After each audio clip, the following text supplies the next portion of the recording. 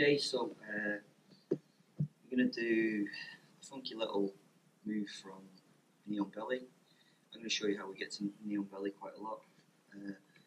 My side control normally means that in pinning especially and in striking, it's quite difficult for ground to recover guard.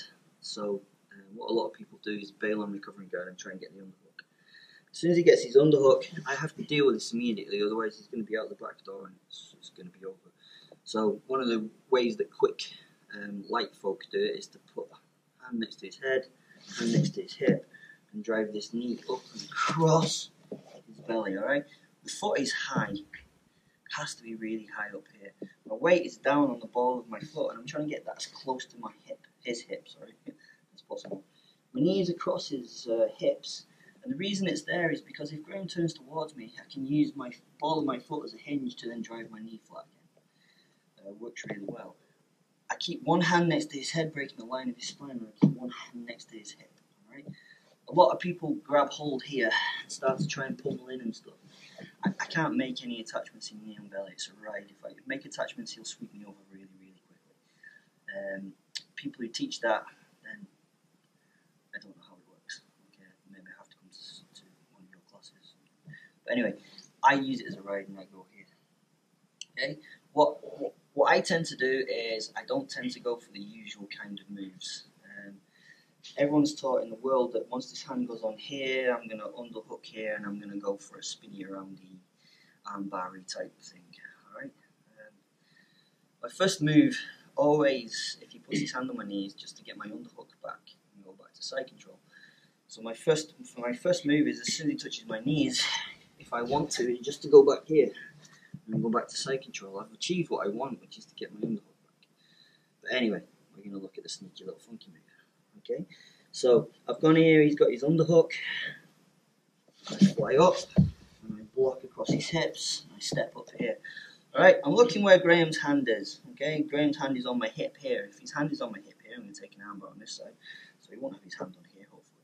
Okay, so he puts his hand on my knee, classical, classical, classical. I'm going to put my hand under here, and I grab hold of his shoulder. Yeah, as I grab hold of his shoulder, this hand's going to go down on the mat, just behind my knee, and I'm going to pull him towards me and slot this leg in behind his head, keeping the shoulder lifted high. Okay, I then bring this knee up and I land it next to my foot. Now I tried for ages to land straight into a, you alright? Okay, land straight into a triangle. It's really hard. If you can do it, good. Once I get to this position, I consolidate this position. I'm going to drive his arm across and put my body fat on the back of his elbow. Right, he's all probably in difficulty, and if I'm strong enough I can finish him from here without triangling up. Then all I'm going to do is I'm going to put my hand down over here and I'm going to take my weight onto my opposite knee, hold the blade of my foot, close that triangle, and sit back. Then I go behind the back of the head and pull to get the tap. Okay, it's really nice, it's really sweet, it's really quick. One more time. So, inside control, he gets his underhook, I fly up, I get to my knee on belly, I'm going to go and underhook his arm, lift his arm. As I do that, hand goes outside here, swing it across, look how I'm lifting this arm, bring it through, look, it lands next to the knee. I'm going to consolidate that, pull this across, put my body weight on the back of that elbow. He's kind of trapped in this position now. Alright, I'm going to take my weight onto this knee, grab the blade of my foot, close the triangle. At this point now I can pull on the head. I can still work with this arm. I like the Americana out of here.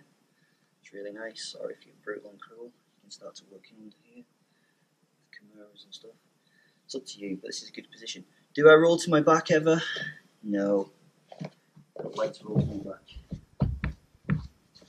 Okay, so have a go with that. It's good fun.